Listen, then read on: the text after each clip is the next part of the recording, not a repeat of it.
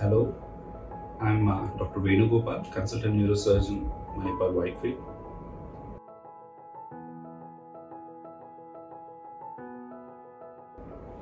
As we all know that COVID-19 has become a pandemic, and most importantly, it is a great challenge, especially for the doctors in the healthcare of all over the world. Probably this generation is the only one which has seen this, and probably hope we don't see this kind of a pandemic anymore.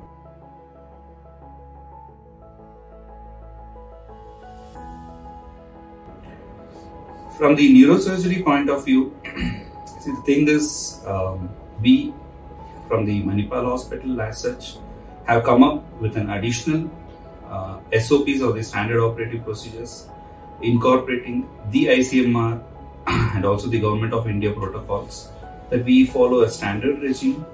Not only for an outpatients, we screen all the inpatients for the COVID, having a particular COVID protocol. Even the OPD patients are screened through the fever clinics and made sure they are totally not even an asymptomatic carriers. And once they are screened, then they are allotted to that particular specialties. And of course, neurosurgery being a very tertiary care specialty, so we obviously get exposed to less number of COVID patients because a lot of screening happens right from the fever clinic to the pulmonologist or the primary physicians before they land up to our neurosurgery OPD. And especially the neurosurgery procedures wherein brain or the spine related issues are concerned, all the patients who require an elective, semi-urgent or urgent procedures are classified. Based on that, based on the emergency, we send the COVID samples to the appropriate labs and we get the result as fast as possible.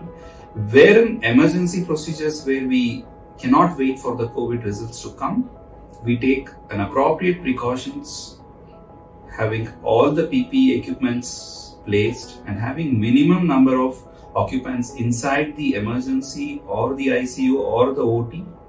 We take care of the protocols like intubation, everything happen outside the OT premises where it is exclusively kept for the COVID patients, and then we get the patient inside the OT and we make sure major drilling procedures like the orthopedic or the spine or even the brain procedures where we require a lot of drilling, where there are contamination through the aerosols, we make sure everything is through a negative suction operative OTs, wherein these aerosols are sucked in, and also wearing an appropriate PPE equipments.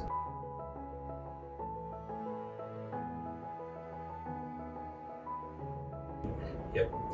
Emergency and ambulance services, I'm grateful that our services are there around the clock, especially even for the pickup from the home, which are totally free of service.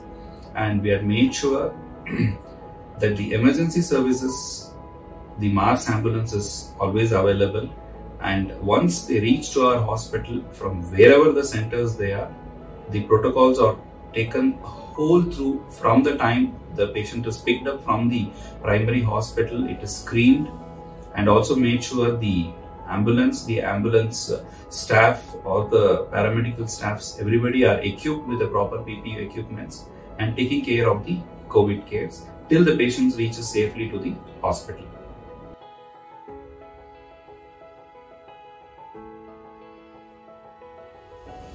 So we have been continuing our OPD services right from the lockdown 2 stage that it was declared, and we are happy that we are also on video consultation, which is happening quite not only for a broad specialty and also for the super specialty patients. And a lot of patients, especially the follow-up patients whom we have operated, they have been quite happy with the video consultation that has been going on. And right now we have almost full-fledged from 9 to 5. We are seeing the OPDs, regular OPDs, along with the allotted specific times for video consultations. And I'm happy that the ICMR and the Government of India and also our own hospitals protocol, we have made it sure that it is more patient friendly, and also medico-legally we we are clear in all the aspects so that the doctors are also safe, patients are also safe. To as much as possible, we'll be able to communicate with the patients and not to lose the treatment in between, especially for the follow-up patients, and also guide the new patients who wants to get it treated appropriately. My final thing is, like, I think this is the testing time.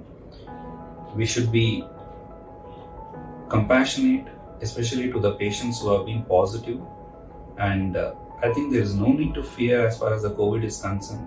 I think it's going to be kind of an influenza like a disease, which hope we get a vaccination or some treatment soon. Till that time, I think India has been successful in achieving a very good recovery rate and less mortality rate compared to any other countries. And we as doctors would always be there to treat any kind of patients, not only neurosurgery or from any kind of a specialty in our hospital. But till that time, stay safe, stay healthy, and don't forget to wear your mask and sanitize your hand.